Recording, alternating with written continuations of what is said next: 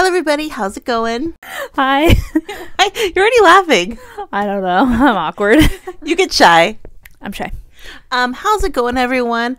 You remember the other day, Sarah, we said that London was red. I do recall that, yes. Well, apparently now North London, I'm not exactly sure how it works, but apparently now North London is lily white, no longer red. Lily white? which is the Spurs color. Well, that took a wild turn, huh? Yeah, and so we're going to kind of talk about Spurs beating Arsenal. This is kind of old news by the time this video comes out, but there's a couple interesting parts I do want to talk about because it was quite a shock, and Arsenal fans are not happy, and a lot of things are happening. We're going to talk about that. But first, we're going to talk about one of our favorite subjects on this channel, which is Ruesha and Katie. I never get tired of it. We're kind of obsessed. Exactly. There's actually an article in the Irish Sun about it. So we're going to kind of read from this article. But as we know, Ruesha and Lucy Quinn have a very popular podcast that they do. And the moments in this podcast are iconic. It seems like Ruesha's kind of turning a corner with going through all the emotions that she has been through. Now it's like a lot of jokes going on, and Katie's kind of at the... And Katie's kind of at the other end of the joke. So what we're going to do, Lucy and Ruesha just released their podcast about 4 days ago at this point, but there was a couple moments that happened in this podcast. The first thing I will say, Ruesha was wearing an KRIGER fan club t-shirt, and that's kind of iconic because all the way across the pond, as they say. No. Yeah, like so many people in the States have been wearing them, for Allie's last season. I wonder though, did she send it to Ruesha, or did Ruesha buy it, or did someone send it to her? Yes, because I'm guessing people have been talking about this, but the kind of messaging, everyone knows what Ashlyn, the allegations that Ashlyn Harris cheated. Everyone knows that. Whether she did or didn't, that's a separate story, but everyone knows that's kind of what everyone believes to be true. Now, Ruesha's wearing the shirt because she's in her own kind of cheating situation. No, she's in her own Lemonade era. She should have gotten a Lemonade era shirt. Yes. That speaks volumes. So it's kind of like, hey, I'm in solidarity with KRIGER because we are going through the same thing, allegedly. But I think there's more to the KRIGER fan club t-shirt, meaning, so Gotham is selling them, right? I think it was more like her retirement shirt. But as true as that statement is, it's just the optics of it. Okay, this person is going through her own possible cheating situation. We all know KRIGER there's a reason she's wearing it. It can't be coincidental just over a blanket support. It's like literally specific. I mean, Ruesha knows how to send a message, so yeah. I like that.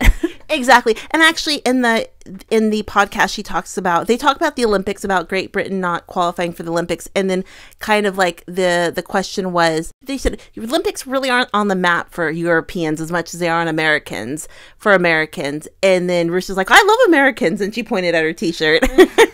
That's funny. So that was number one. Then, so if you listen to the podcast, I'm sure everyone's listened to it. It's iconic. There's two kind of moments that were kind of iconic. And I guess to make it easier to streamline, we'll read from this headline. Irish outrage. Robbed again. Ruesha Littlejohn and Lucy Quinn issue cheeky Katie McCabe verdict over Ireland Games trend.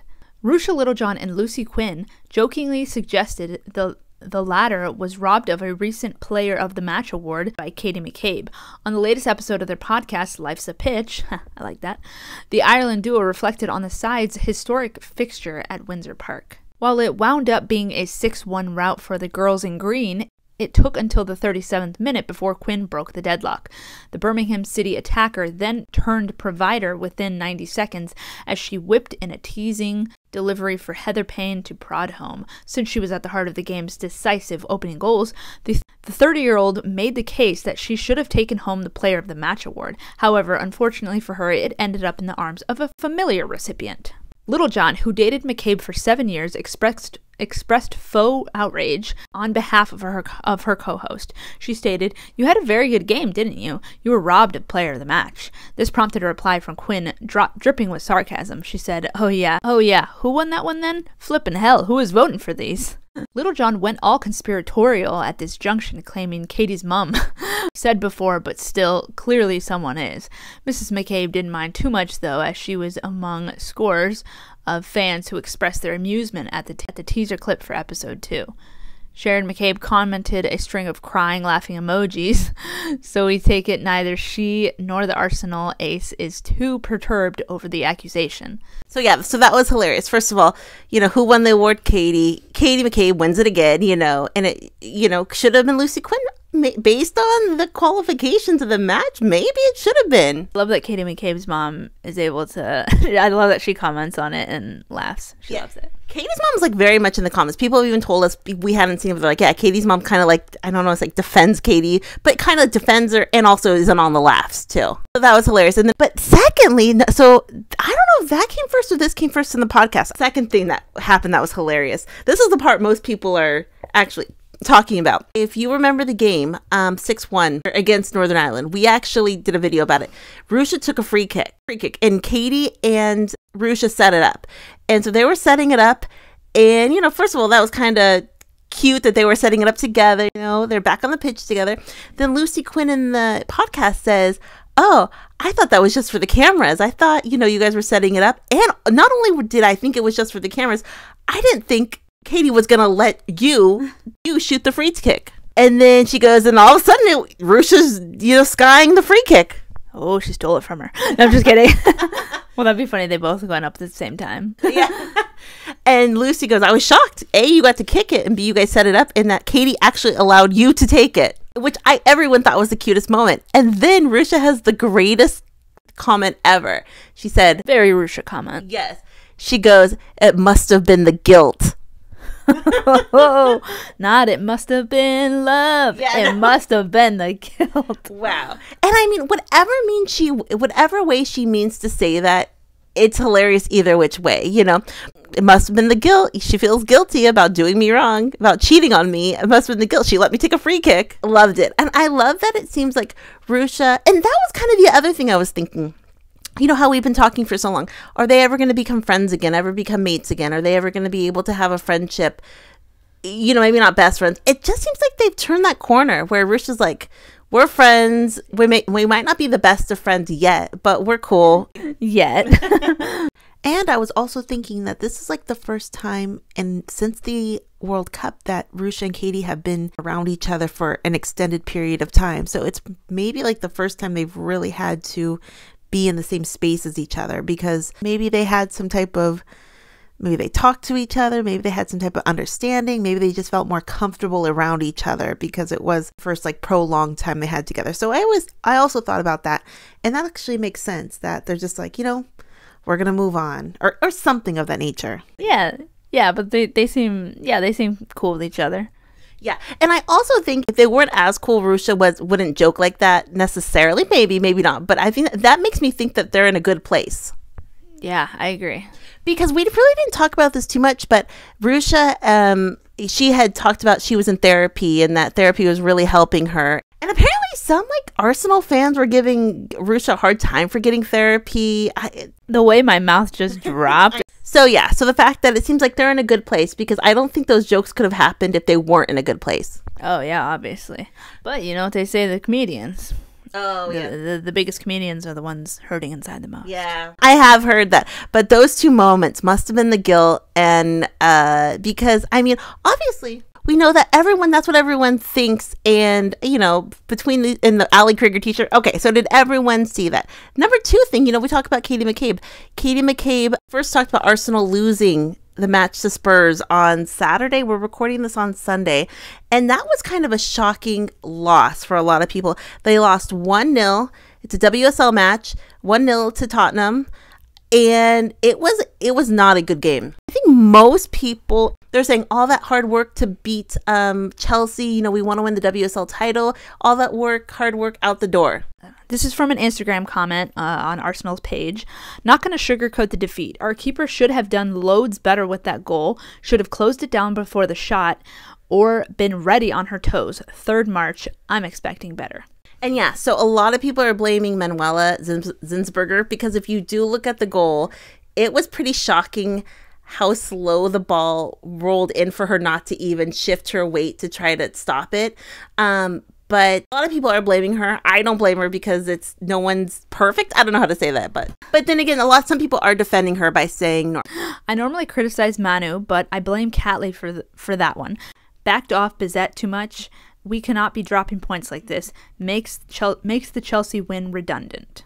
Yeah, so a lot of people did say, you know, although she should have maybe tried to stop that ball, can't blame the keeper, you know. And also a lot of people were just saying, you know, they had like 21 shots and they couldn't connect. You know, they weren't finishing anything. So if you have like, it was like something wild, like 21 shots, not one went in.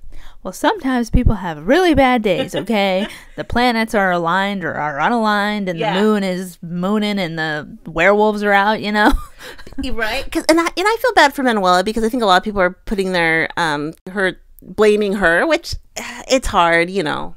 But, you know, a lot of people are talking. It looks like Mary Earps is coming over. They're signing Mary Earps, which would be major for the team.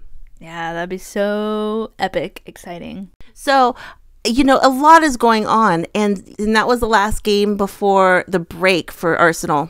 But after the game, you know, the one other thing we want to talk about, everyone was high emotions. They lost. There was actually, I saw a TikTok of, it looked like Lotte Wilbenmoy was mad at Manuela. You could see her kind of, not aggressively moving her hands, but it could have been her just frustrated at the whole situation, but it didn't look directed at Manuela, but it could have been. But I did see that TikTok. And also, at the very end of the game, there was like pictures of Katie crying, like teary crying. And a lot of people were like, why is Katie crying? Obviously, they lost. That's not good. But a lot of losses happen.